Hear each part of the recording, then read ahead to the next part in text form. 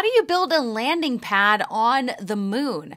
Landing pads on Earth are challenging as it is. As we've seen with Starship, it's taken a few modifications to get it right. But building a landing pad on the moon will be exponentially harder.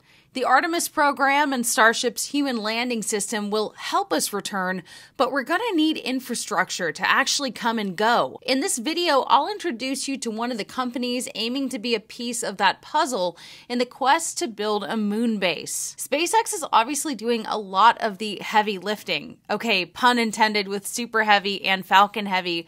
But they can't make frequent cislunar space travel a reality without other logistics being solved. Astroport is building infrastructure for the moon. Go back to the moon and stay. If we're going to do that, we need a place to land and come and go. Now, how do you build a landing port on the moon? That's our research we're doing, and we're using the regolith that's on the moon as the core base building material.